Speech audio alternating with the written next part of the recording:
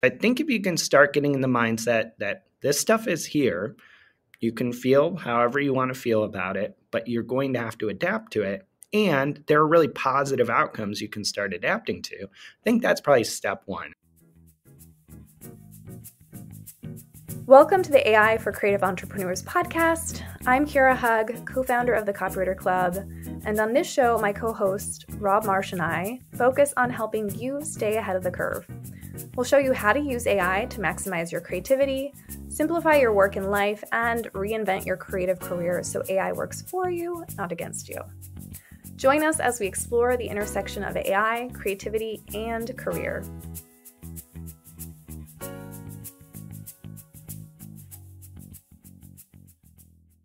With hundreds of new AI tools launching every week, it's hard to keep up with all the possibilities and opportunities out there. But today's guest, Mike Kaput, Chief Content Officer at Marketing AI Institute, is helping creatives and entrepreneurs navigate this ever-changing landscape. In this episode, we'll explore how quickly everything is changing in AI, the best ways for businesses to move from experimentation to integration, and the shifting roles and mindsets required as AI transforms marketing and content creation. Mike does a great job of demystifying the different models and the capabilities gaining the most traction. He also talks about some of his go-to tools and how we can all embrace AI while safeguarding against the risks. But before we jump into that interview, this podcast is sponsored by AI for Copywriters and Creatives. It's a course that we've developed that's helped more than 200 copywriters, content writers, and creatives learn how to use AI as a creative partner in their businesses. We created this course to help you confidently use different AI tools in your writing, in your research, in your strategic thinking, without losing your voice and style. This course includes dozens of lessons that are over-the-shoulder demonstrations, so you can actually see how to use these different tools in action. And it also includes updated lists of 100 of the best writing tools, so you'll know how to make these tools work for you. And we keep that list regularly updated, even though really hundreds of new tools come out every single day. At the end, you'll have the opportunity to be certified as a prompt engineer, which is a really great way to demonstrate your new AI abilities when talking to clients and prospects. You can get started with this course by going to thecopywriterclub.com/AI4C. Okay, let's jump into the interview with Mike. All right. So, Mike, why don't we kick it off? To me, you're a familiar voice. I listen to the podcast you co-host with Paul Reitzer, the Marketing AI Show, and Paul was also a guest on this podcast. So I'm familiar with you and your brilliance, but can you just introduce yourself as far as what type of work are you doing in AI right now? Sure. So my name is Mike Kaput. I'm the Chief Content Officer at Marketing AI Institute, and we're basically a company that makes AI approachable and actionable for marketers. So we do that in a few different ways. We kind of run some events, we have online education, and we kind of run our own media company, essentially providing content and resources to marketers and business people that want to understand AI. So our whole story really quick is we spun out of a marketing agency. So way back in the day, Paul Reitzer, our CEO and founder, used to own an agency. I worked on the leadership team at that agency for about a decade. And as part of our work, kind of growing, a content marketing, inbound marketing focused agency, we're actually HubSpot's first ever agency partner. We were looking into different technologies to grow our business, grow clients' businesses, and AI quickly became kind of an obsession of Paul's way back in 2012. And I kind of jumped on the obsession train a year or two later with kind of what I was reading and learning about it. And we spun Marketing AI Institute out of that business as its own separate company in 2016, way back before kind of ChatGPT and everything, as we were sharing what we were learning, what tools we were using, what approaches we were taking to applying AI to our business and to marketing as a whole. So I've been involved in Marketing AI Institute since day one or before day one. in various roles, but today really I'm in charge of kind of growing and scaling our audience online. So I do that through any any number of kind of content marketing activities, blogging, website, webinars, demand gen, things like that. We produce a lot of in-depth content assets. I do a ton of speaking now on the road. So I'm really in charge of creating any and all content that helps our audience in different verticals understand AI better, and then share also my knowledge of how I'm experimenting with and applying AI to content marketing workflows in my own role. And then, we're a small startup too. So I wear 100 other marketing and sales hats as well. So I want to start with a really big question, Mike. Before we started recording, we were talking about how quickly everything is changing in the AI world, and things we were talking about 4 months ago are, in some ways very different today. Where do you see the biggest changes, opportunities, things happening in the AI world that entrepreneurs, writers, creatives, designers, should be thinking about and really paying attention to? That's a really good question, with the caveat that this could change next week. Yeah, for sure. Yeah, we might have to re-record again in December Yeah, and do it all over again, right? Yeah, I could be wrong 7 days from now, but I think as of today, I would say first off, you have to figure out how to solve in one way or another in the context of your business or role for generative AI of multiple types. That is obviously the word or phrase on everyone's lips these days since ChatGPT. I still think, despite all the hype around that, very few people have really gone beyond experimenting with the tools, which is great. But I think we're really going to see in the next, hopefully, 6 or 12 months, really robust workflows, processes, and even entire new lines of business and services built around generative AI tools. So I think that's one big one. I think kind of broadly in the space, it's really interesting to track the open source movement within AI, where we now have the ability to essentially download, run, and fine tune really powerful models. I don't know if that's going to matter for your individual copywriter or marketer, say, and they might be experimenting with that. You certainly don't have to, but it'll have a bigger impact on the ecosystem. We're going to see really, really fast innovation in these large language models that have to date really enabled generative AI capabilities. So definitely keeping a pulse very closely on generative AI in general, but I'd also say we're just headed probably towards, in the next 12 months, really more robust operationalizing of AI tools. I think we're going to start to finally see people really transforming how they do business, even by just incorporating deeply a few of these tools. What would that look like for freelancers, more creative freelancers, content writers like yourself? What would that be, a step beyond the experimentation using ChatGPT? Yeah, it could look like a few things. So first, I think beyond experimentation, you're going to look at what you're already doing, right? And you probably want some type of very robust process map of we literally are daily creating step-by-step checklists for everything we do, even if it sounds like a really big slog or kind of too granular.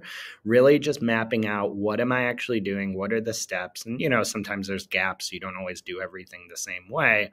But we want to have process maps so we can start to say, oh, hey, that AI tool we just covered, we might want to slot that in for the podcasting workflow or part of that, or the copywriting workflow for the blog or for social. So I think looking at what you already do is step one, and getting really, really smart and really robust about what that actually looks like in a day-to-day context as you're doing it today. Then you can start really slotting in, it's even different capabilities of the same tool, right? Something like Claude 2 from Anthropic can do 101 different things. And if you really know how to use it, it's more you want to then know, what should I be applying it to? And so that's where that process map of whatever you're doing from a copywriting or creative context can really be helpful.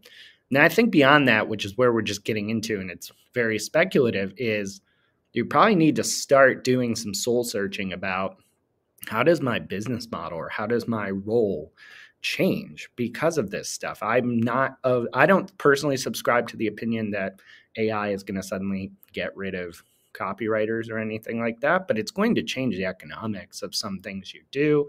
It's going to change the value placed on certain tasks. It's going to increase the value of some, devalue others. That's all kind of really speculative on so far, I would say, but I do think that's worth asking some hard questions about and starting to think about. So I know you're sort of becoming an expert in a lot of these tools. At a really general level, when we look at the basic LLMs, the different models, ChatGPT and OpenAI and Claude, and I know there's two or three others that are really popular. Bard happens to be one. What do you see the biggest differences between the different models as we start to play around with these? Should we be going to one tool for a specific kind of feedback and content generation versus another? Help us work through some of the differences and what you're seeing. Yeah, that's a question that's on a lot of people's minds. So I can share how I think about it. It may change if you're at a bigger company, but like I said, we're pretty small and kind of just trying to move really fast. So we're really focused on starting first from use cases and outcomes. So we say, what do we want to achieve that these models can help with? And then from there, unfortunately, it's kind of this messy phase where you have to keep using 4 or 5 of them at the same time because it's almost like a horse race, right? Some of them are pulling ahead a little bit, then someone else is pulling ahead. The capabilities are changing every day. So we are actively using 4 or 5 or 6 different models or tools for the same use case just to see where are we benchmarking. I don't think we're going to end up in a world where you're only using one, though you certainly could. So it's not like a very clean answer here, but I would say we all on our team default towards the tools and models we really like. But they're generally doing often the same things. Now, I have personal favorites and opinions on what I think today looks like it's more competent than others, but I would say it really starts with you have these go-to use cases and you're continually trying out different models or tools built on top of them to achieve those use cases. So I will say from a differentiation perspective, I am more and more gravitating towards models or tools that have very, very large, like what they call context windows. So something like Claude 2, which I mentioned, think the context window is like 100,000 tokens, which is like 70,000 words, which means you can drop a book into it and literally query it, summarize it, extract passages from it as one particular use case. I find that really helpful because we do a lot of in-depth research reports. We don't want to read sometimes hundreds or dozens of pages at a time. So the large context window helps, and that tool does a lot of other things that like ChatGPT Plus does, which I use all the time as well. So I kind of end up defaulting towards Claude 2 sometimes. But yeah, that's just kind of how we're approaching it at the moment. It is just unfortunately a pretty murky and messy process as of today. What do you recommend, if you recommend anything as far as the timing of testing? And I guess this just depends on when the new tools come out, but do you give yourself a month to test 3 or 4 different tools for one use case before you decide, okay, let's kind of commit to this one for now? Or do you just leave the timing open to whenever you feel like you want to jump in?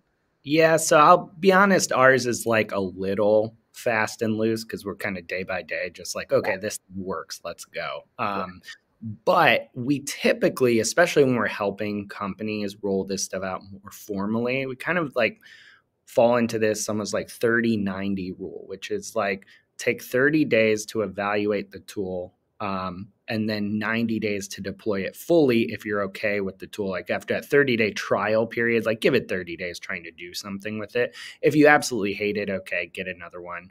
But if it looks like it's working, then do kind of a full rollout with the team for over 90 days or so. And really take the time with one tool, especially if you're a bigger team, with one tool to get it right before you're using, 8 others.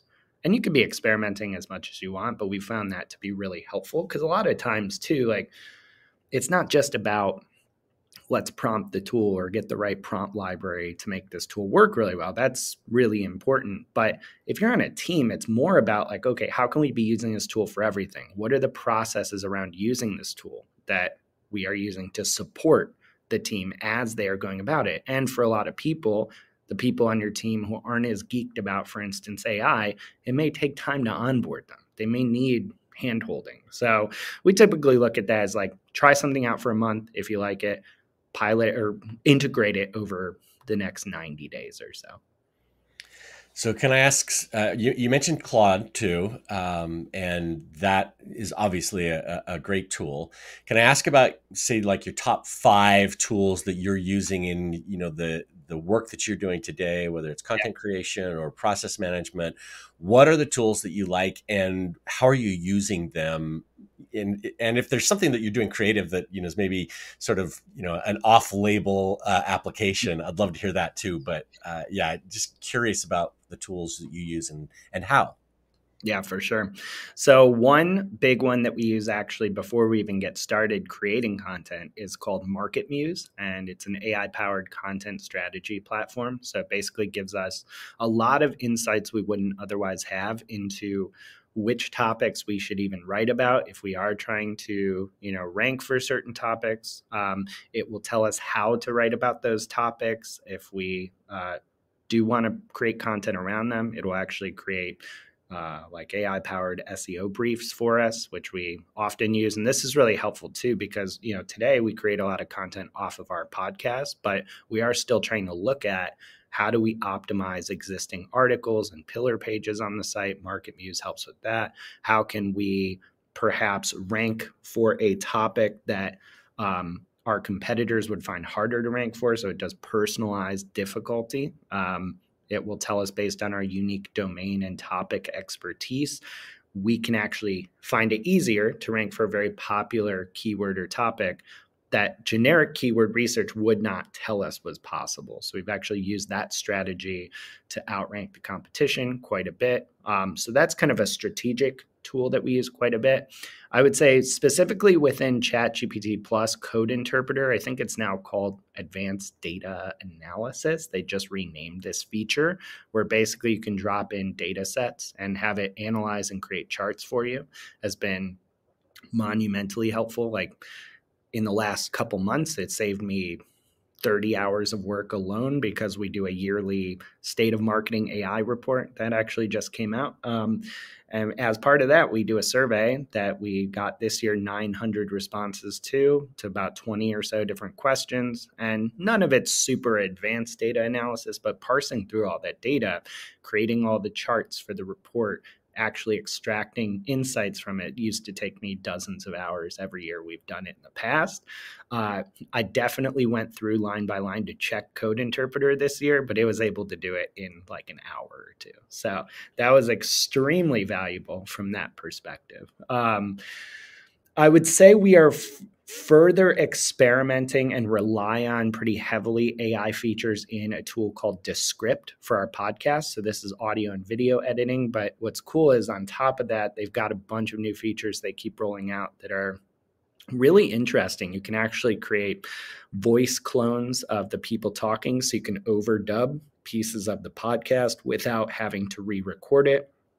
That might sound a little creepy to some people, but it can be really useful. And then also they have something which we haven't used yet, but I find interesting. It will actually overlay over your eyes, like AI generated content to keep That part you is creepy. camera. Yeah, I don't think we would use that, but I respect the fact they are It's cool. pushing out really interesting AI features as part of that tool. So I think, what was that? 3 tools. So other tools that we use, writer.com is kind of a team AI writing platform that we also use, definitely for some of the same use cases, I would say, as like a Claude 2 or a ChatGPT, but it is helpful to kind of have a common platform our team can jump into. And I'd like to leverage more the features that platform has around like standardizing your writing, so you can actually build out essentially style guides, brand guidelines, things like that, to keep everyone on the same page. And then another one, 5th one that I love quite a bit, is more used for like content research. It's called Perplexity AI. And it's kind of like I think you would get the same results from like a Google Bard or Bing, where it's like generative AI search. So you search like you would for information, and it provides, conversational answers like paragraphs of text, but it does come with citations. So you can actually really quickly check interesting stats. And I've tested Bard and Bing as well, not as extensively, but in my opinion, they don't work nearly as well as Perplexity. So that's really helpful because I can say, hey, I'm writing a post on 2023 AI trends in manufacturing. Could you give me 10 stats on this topic? Here's a little more context. And oftentimes it'll do a really good job of really quickly getting you information that you can then go check, since often, these tools hallucinate. So you have to always check that.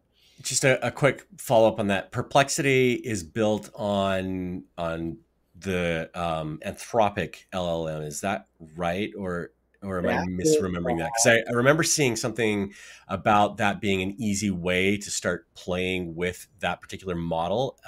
And at least recently, it was free. I don't know if Perplexity is still free, but it was a way to do it for free. But I could be wrong about that. Maybe I think you're right. There's a paid and a free version. I've only used the free one. And looking at it right now, when you upgrade to Pro, it upgrades you to Claude 2 or GPT-4. So perhaps, you have a choice of the most advanced models if you upgrade, it looks like. So if somebody wants to play around with Claude, that's an easy way to do it before really committing and going all in with the subscription. Absolutely. All right, I want to ask you about the state of AI marketing, because that just came out. But before we move away from tools, I'm just curious, what has maybe shocked you? Maybe that's too big of a word. Surprised you? You're talking about different tools every single week on the podcast. And, is there one that you were like, this is too much? There are probably many actually that are too much, but is there one where you're like, I can't, this is... So I'll say, as a category of tool, one that I'm just confessing I have avoided diving into because it scares me a little is voice cloning, or like generative AI for audio, because I know for a fact it works really, really well. I've looked at plenty of examples of it working really, really well. And I'm like, it's going to be only a matter of time before somebody clones my voice, our CEO's voice. I'm going to do it. Yeah, right. So, and I just hate listening to myself speak generally on video or audio, but I'm also just this raises so many problems, just from a personal perspective. I'm like, there's going to be a very near future where you won't be able to tell if it's me on the phone or whatever. So that part, definitely, I didn't anticipate it being this good this quickly, but also that's how AI works. You just have to get on board with it. The dark applications to that scare me. I mean, we have hundreds of podcasts out there with our voices on it, and somebody can take those and have Kira say things that she would never say, or me say things that I would never say. It's going to sound real, and the potential for messing with brands, doing that kind of stuff, personal brands, is it's scary. I don't know if there's a way to inoculate against that either. Do you put on your website, hey, we would never talk about these things, so if you see somebody talking about it, it's not us, or right? Yeah, how do you correct for that? Type of tick, something where I'm clicking every time I talk in the podcast. A safe word. You need a safe word, or a catchphrase. I mean, it really is. It is scary, and there's serious risk there. With cancel culture, this stuff spreads faster than you can correct for it. Right. And if it's not true, eventually people are still going to think that, things are true. Yeah. I'm there with you. I think the dark side of that is really threatening in some ways. Yeah. And I think it may sound a little sci-fi to say, but I don't think it's crazy to say that a lot of brands probably should have some policies, or at least information available to employees, or plans for crisis communications if this stuff happens to you. Because today, 99.9% of employees are not thinking about the fact they could get a call from a CEO saying, hey, can you go do X, Y, and Z with our bank account or our invoicing as a favor? And it would sound hyper realistic. I mean, scams like that already happen with new employees, but you could be doing this with someone who's worked there 20 years now, and it would be very easy to do with off-the-shelf technology. So I think it would be helpful for employers to at least have just even baseline education of like, hey, here's unfortunately what is possible today. You might want to be on the lookout for certain nefarious uses of AI. Yeah, Rob, get on that. We got to get on that. Well, I mean, it occurs to me there's probably, there's the certification process that websites go through, so it says, yeah, this is a legit, website or whatever. There's probably some kind of a thumbprint technology that you could attach to podcasts, videocasts, or whatever, and click on it and say, yep, this is attached to the right certificate. Right. I know some of that stuff can be copied or cloned or whatever, but I can't imagine that. I mean, that's a massive business opportunity. Somebody's got to be working on it. And if they're not, maybe Kira, you and I should start putting something together for that, because it's going to be a need for sure. Yeah, I'm just thinking, in our extra time, sure, we will take that on. So Mike, let's talk about the state of AI marketing and some, it's a big report, but what do you feel like is most relevant to creative copywriters, content writers who are listening, they should know or be aware of from that report? Yeah, so this is our 2023 State of Marketing AI report. So you can get it at stateofmarketingai.com. And basically, like I had alluded to when talking about Code Interpreter, we actually surveyed about 900 plus marketers on AI understanding and adoption. So it wasn't just for copywriting, though content marketing was an area that was very highly represented. We asked, like, what areas of marketing do you have a hand in? So you can select multiple types. Content marketing, 83% of people in some fashion are working on as part of these respondents. I think what really jumped out to me are a couple things. So first off, if you are a copywriter or creator or marketer of any type and you have not gotten around to experimenting and seriously diving into AI, I always say people are not behind, and I don't think you're behind as of today, but you will be very soon, because we found like 98% of the people we talk to are using AI in some way. Now, a lot of them are just experimenting or dabbling still, but I was actually surprised that only 2% of people that we surveyed said they were not using AI. Now, like any survey, we're skewed a bit towards our audience, which probably inherently has more people using AI. But honestly, that stat is kind of anecdotally borne out to people I've talked to. I mean, I don't know many marketers who aren't trying to at least figure this stuff out. So I'd say if you haven't done that yet, it's probably good to start prioritizing this. I was also pleasantly surprised to see that there was a dramatic rise in the number of marketers that said AI was a clear priority in their marketing for the next 12 months. So they said it was either very or critically important. There was like a 11 or 12 point jump there from last year alone. I think really the big thing that always jumps out to me is this has been pretty consistent over the last few years, alludes to what we just talked about, which is companies, the vast majority of companies do not provide any type of AI education. So really a lot of marketers, copywriters, creators are kind of left out to dry by companies on how to actually start using this stuff. And, a few years ago, I understood that. It was still so early. This year, I would have expected that to change at least a little bit. I think next year we'll see huge movement in that. And that's kind of gaps we're trying to fill with our own education. But it's really going to be imperative that anyone, no matter how small an organization you're working at, provides or has access to some type of education around how to start actually applying AI to their work and how to use it responsibly, because there are so many ways we just mentioned, one of them, that this can go badly within an organization. As I've sort of scanned through some of the stuff that you put together in the report, one of the things that jumped out to me is the number of people who classify themselves. You ask about their experience level with AI and classify themselves not as beginners, but as intermediate users or even expert users, which, with the exception of maybe a couple of you guys who have been doing this thing for, 10 years or whatever, there really aren't that many experts out here. What do you think? What do you think is that marketing ego? Is it just simply because, oh yeah, well I've been doing it longer than 80% of America that has barely even heard of ChatGPT? Like, what goes into that? And aren't we all really just beginners?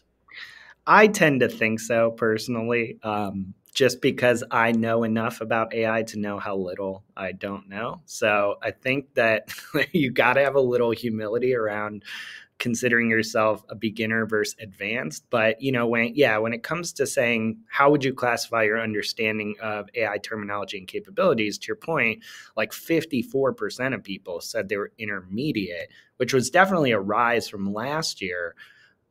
I'm wondering how much of that is possibly again, some of the bias in our audience. Ideally, we do want to see that number go up if we're doing our job okay. But I wonder also, too, we've seen this quite a bit.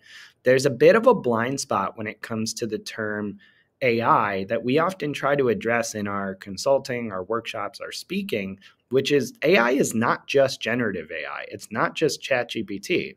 Those are huge, huge pieces of it and really, really important. But I think we see so many very smart companies that are led by very competent people that are saying, oh, okay, you guys do AI. What do we do about Chat GPT? What should our Chat GPT strategy be? And we're like, okay, that's at least a good question to start asking. But what you need to realize is it's so much more than Chat GPT. That's the tip of the iceberg when it comes to AI generally as a category of technology and also what's possible. So that might be part of what's driving that too. Is someone says, hey, I went deep on ChatGPT. I understand some of the emerging generative AI tools and what they're capable of. I feel like pretty comfortable with the AI landscape. And to be fair, they have a good understanding of generative AI, but it's not just that. So I wonder how many people are equating Gen AI with AI as a whole. Yeah, and I wonder how many of us intermediates, are ready to start consulting. And you mentioned earlier creating new packages. You offer consulting through your AI agency. So, what do you feel like is a prerequisite for creating that new offer, especially as smaller business owners, to say, I can help you at least figure out a couple AI tools to integrate into your business. I'm wondering if it makes sense to specialize in one or two, and then kind of create a package around that and say, I can come in and help you with this specific tool and train your team and help you use it and create some deliverables there. What would you recommend? I think that's a really smart way to look at it. I do think the question I always arrive at for us as much as anybody is, which tools do you bet on? Because there are so many tools being created every day. There are so many that die out, and we're probably going to see at some point some type of mass consolidation event, or a lot of capabilities that really cool tools today have are just suddenly going to be baked right into, say, Google Docs or Microsoft 365. So I think it's really hard to pick which one to bet on. If you can spin up an offer that's valuable relatively quickly, though, for some of the more popular tools, I think that makes a lot of sense, because there are lots of customers out there that say, look, all we're using right now is Writer or Jasper or ChatGPT, whatever. How do we use it better? So I think that can be really valuable. I don't know the longevity of an offer like that, though. Maybe it'll work really, really well for a certain business owner for a long time.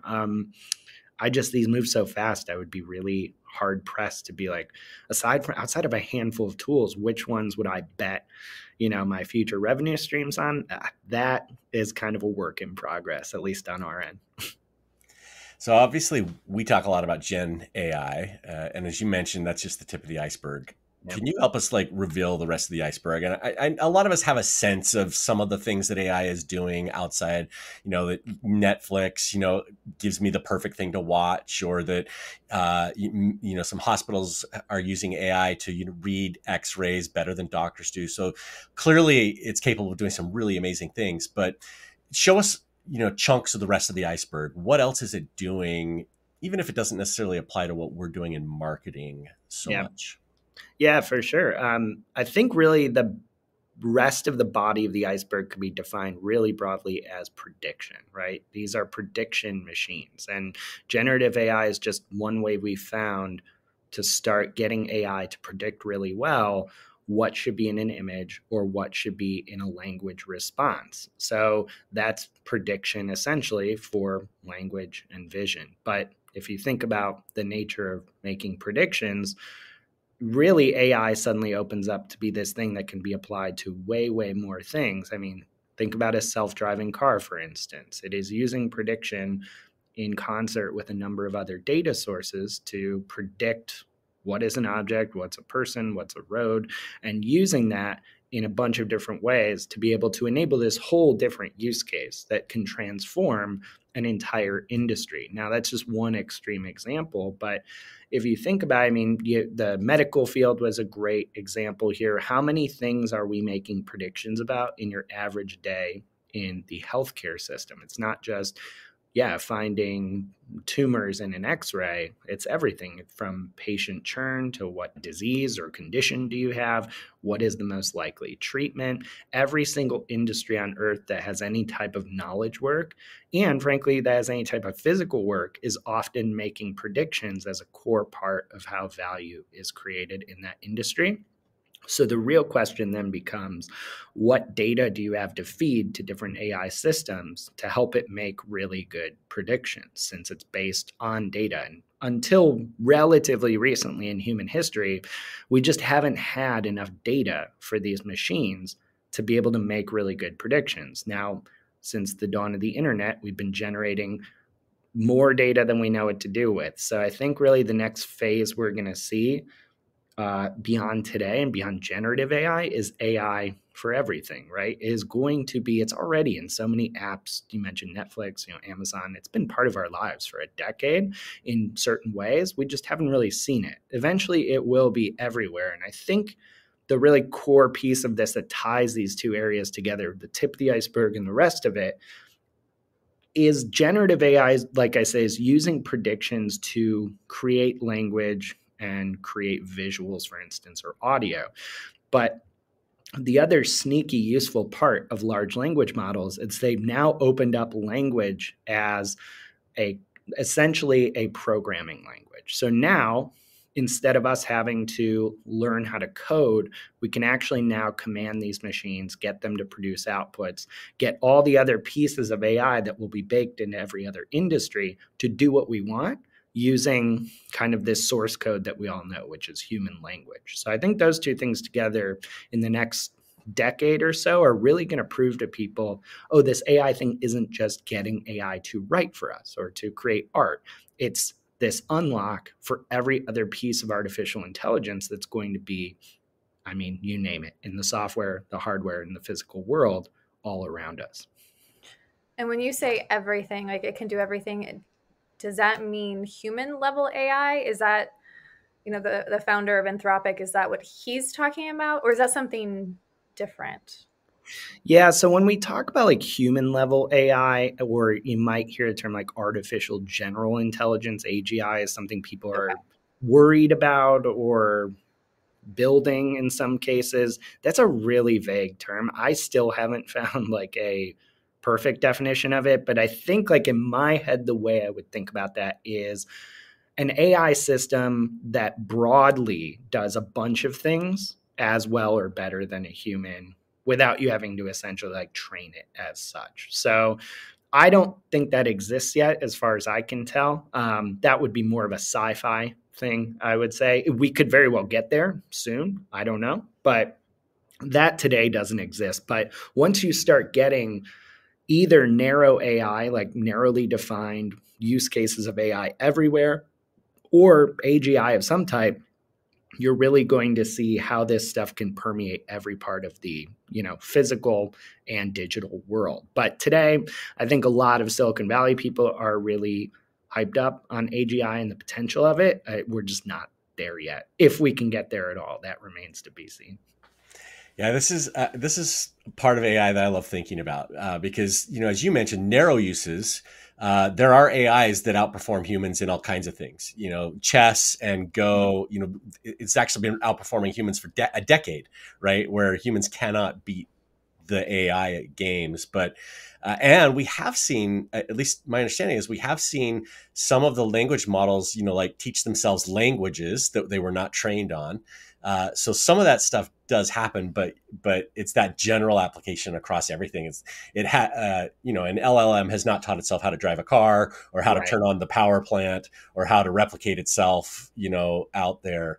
Hopefully that stuff is a ways off. The scientific, or the science fiction of it all, gets a little scary when we start to game it out. But this is the stuff that, when it comes to AI, I love thinking about. I love seeing, where it's advancing, where it's not. That's not even a question. Just me, just like kind of like celebrating what you're saying here, because Well, it's so interesting to me. It's so fascinating. And honestly, when you were asking about what kind of scares me or what kind of jumped out at me, this is probably an area, because when I got started in this space, I was a huge, and still am a huge, science fiction fan, have been since a kid. Like, will devour every science fiction book I can find. So like, that was part of my fascination. I was like, oh, I've read about this stuff before.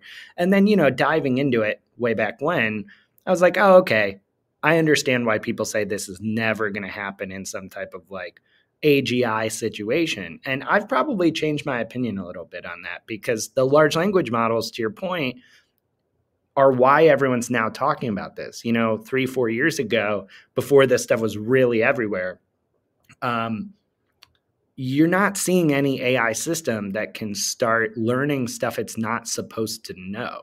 And a large language model, you made a great example. They've trained several models that were able to actually be quite proficient in languages they just were not trained on. Maybe that's just a function of human language, but that's where you start thinking, oh my gosh, what if we train it to do one thing and it's actually also really, really good at all these other unintended things? That's pretty interesting to me from a innovation perspective. I mean, these are large language models are really that key piece to start deep diving on and understanding more, to kind of see where some of this stuff is headed, I think. And I think we've seen lots of examples of that in biology. I mean, humans have evolved to replicate ourselves. And in the process of evolving and optimizing for that particular thing, we've developed all other kinds of things that we can do that are not necessarily part of, reproduction. And, if intelligence as a broad principle operates the same way, regardless of whether it's organic or digital, we could see, an AI start to develop capabilities that we might not even be aware of, things that it's doing that, are well beyond, a biological, use case or whatever. So yeah, again, I just think this is fascinating to think about. It's a little scary sometimes to think about, what the possibilities are, but It's a lot. but, A but lot. honestly, A lot. I think we need to talk about it, though, because if you just ignore that and say, "Oh, it'll never happen," Yeah. and we ignore these little examples of things like, this language learning stuff that's happening in a black box, that we don't understand exactly what's going on, we risk not seeing more threatening uses coming up. And I agree with some of the. I know I'm always the one that goes dark on these interviews. I try to put off the dark part until the end of the episode. I feel like there should probably be some like universal pull the plug point, where everybody unplugs everything. But we haven't agreed where that line is at that point. So I'm not gonna go any darker than that. I think that's probably turn us around. I love it too. I want to go back though a little bit before we go too dark. Talking about roles shifting for writers, marketers today. Mhm.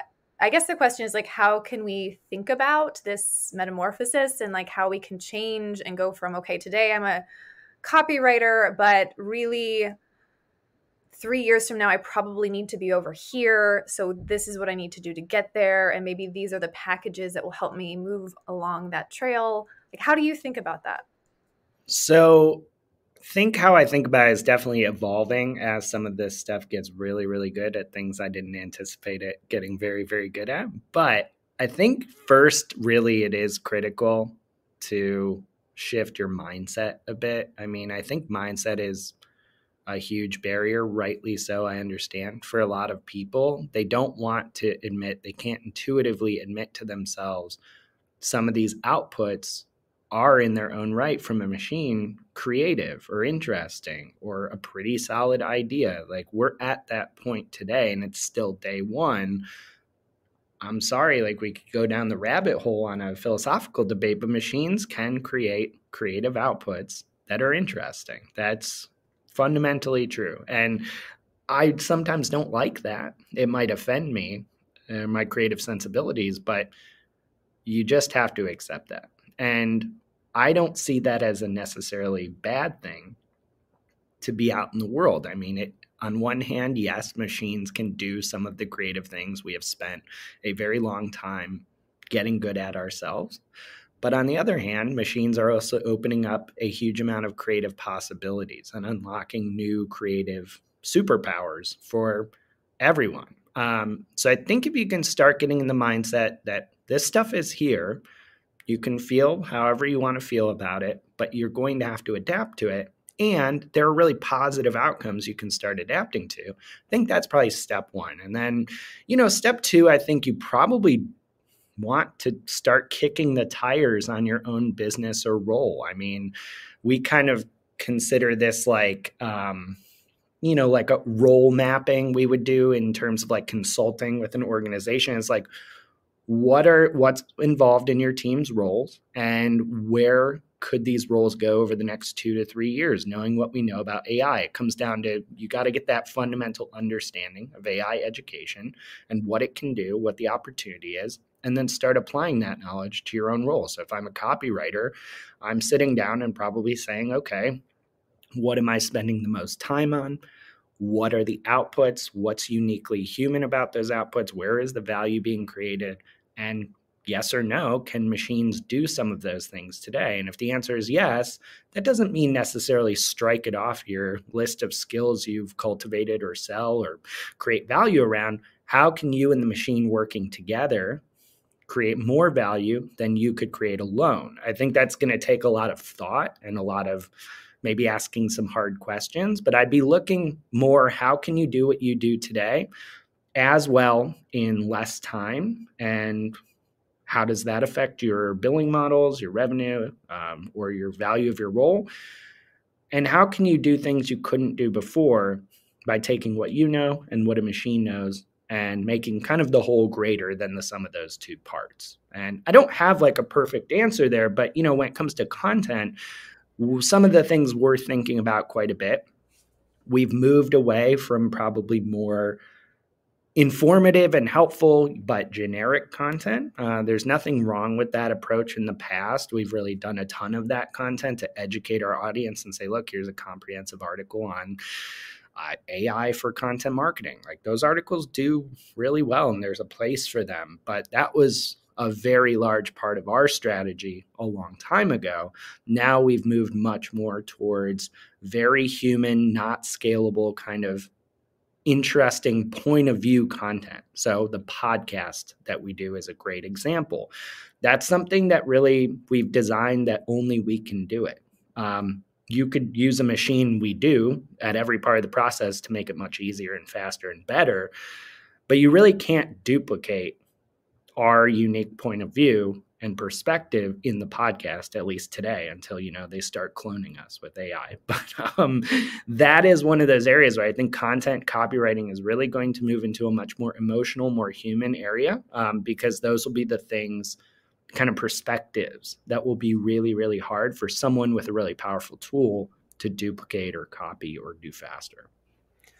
So as we talk about this shift that's going on and how to position ourselves to benefit from it, I think one of the big comparisons people make a lot is, the horse and buggy switch to the car industry. And, it's like, yes, a lot of horse and buggy drivers or horse breeders lost their jobs, but the car industry created, all these other amazing jobs. At some point they become higher paying, there, you could argue things like even the pollution in some ways got better. Horse manure in the streets is every bit as bad as CO2 in the air, right? Like, so there's all of this stuff that changed. I'm wondering where you're seeing these new jobs appear already. And I know we're really early.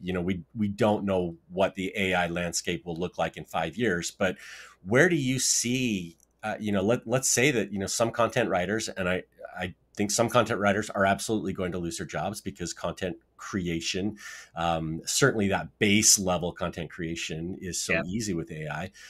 Where are the opportunities for those people within this new landscape that we're building? Like, strategically, you're saying, look at what's happening and position yourselves, but let's talk specifically about what some of those jobs are starting to look like.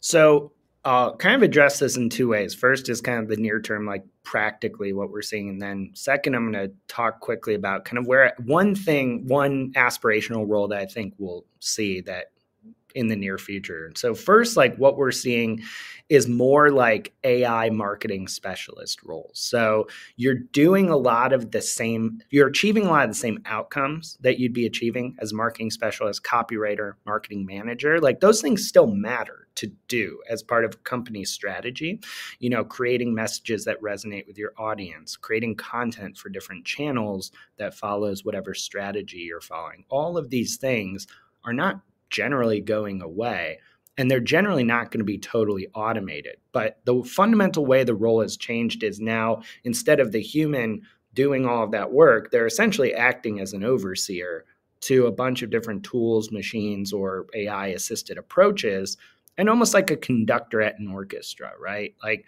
you're going to be more of the conductor in an ideal world versus being the best violinist in the orchestra. At least that's kind of how I see it working. So those AI plus roles are really kind of today what we're seeing. I don't know if I'm seeing, I've definitely seen some like chief AI officers or like AI strategy officers at the highest level to be like, okay, your dedicated job is helping us figure all this out. At the more practitioner level, it's much more today, the listings I've seen are those AI plus the existing role. But it's not like, hey, be a copywriter and use AI tools to copyright. It's your job as a copywriter is to help us produce all these copywriting outcomes by figuring out a better way to use all these tools together to do it with your kind of unique human skill set and expertise. So you might be honestly doing a lot less creation and a lot more curation and management of outputs from tools, but also, still adding that human element, empathy, strategy that the tool itself cannot do. Long term, by which I mean, I guess long term in AI is like 3 years or something. But I really could see copywriting being highly valuable as well in terms of, companies are going to have at some point, if they don't already, and this process might take a few years, their own large language models. I think every company is going to have some version that they've tuned or fine-tuned on their own language, their own content, their own voice. I think you're going to have a natural fit for a lot of copywriting and content people to help maintain and manage and improve those models. Now, I don't know if that'll be through creating content or like supervising, hey, here's how we're going to further fine tune this. But really, I think all these jobs essentially in one way or another become tech jobs. So what LinkedIn title do I need to give myself to be relevant? It sounds like AI marketing specialist should be my new LinkedIn title. Is that Yeah, I think that's a good move. Some people use, I've seen more and more like not title wise, but skills, prompt engineering and stuff. And that's certainly important to kind of include because people do seem to be looking for that. I don't know if that'll be a sustainable role like moving forward, but certainly an area, I guess, in the short term, you could be like, if you're better at prompting some of this stuff than your clients, I mean, that's really valuable. Okay, we're going to do lightning round to wrap this up.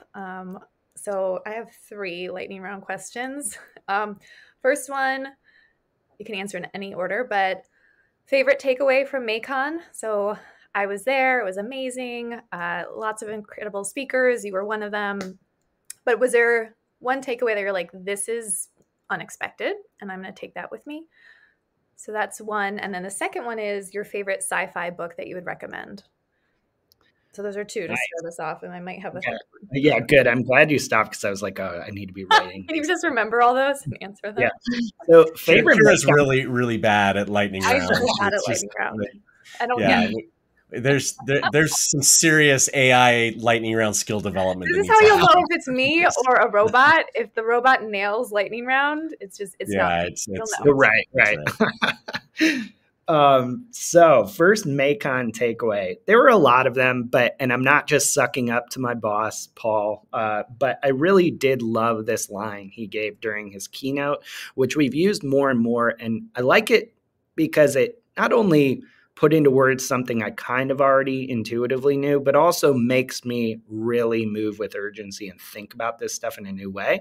And at the end of his keynote, which goes through exactly where we think we're going in the next year, and all these crazy examples of AI tools that have, generated human voices, videos, simulated entire worlds, things like this that we already have. He says, this is the least capable AI you will ever use. And that is a really stark reminder. It's a little scary, but it's also a good reminder in my mind to move with urgency and also to think bigger. I mean, I have to challenge myself. I'm sometimes so in the weeds on how do we use this one tool or improve this one process day in, day out. Sometimes I need to take a step back and say, okay, maybe that's not even the right question to be asking. Maybe there's something bigger to do here, assuming that 6 months from now, we're going to have something massively more capable. So I'd say that was kind of my big Macon takeaway in a nutshell. Favorite sci-fi book. We don't have enough time to talk through all that. Okay, so I would love to read sci-fi. I don't typically gravitate towards sci-fi, but I'm trying. And so for beginners, like Maybe there's a good AI sci-fi entry level drug book. Oh man. All right. None of my picks were entry level. That's not good. All right. So while you're thinking, I'll give you a second, Mike, to think about it. But like one of the very first AIs that I ever read about in sci-fi is from Ender's Game, it's sort of as part of the series. It doesn't really show up in the very first book, but this AI that sort of becomes Ender's partner throughout everything and manages his money so that he's has all the credits or dollars or whatever it is thousands of years into the future and ultimately becomes a real entity of some kind right at some point. So that series is maybe a good entry level drug if somebody wants to. It's a fun series about a bunch of kids who save the universe and then go on and live their lives. And there's a great AI character in there. I off the top of my head, I can't remember what her name is, but that would be mine.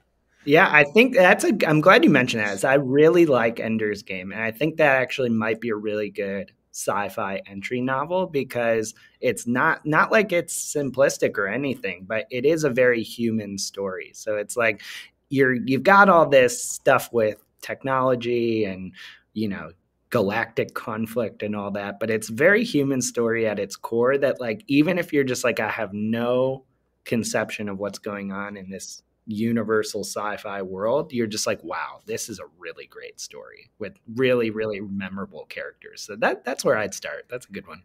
Okay, I've got it. That's great.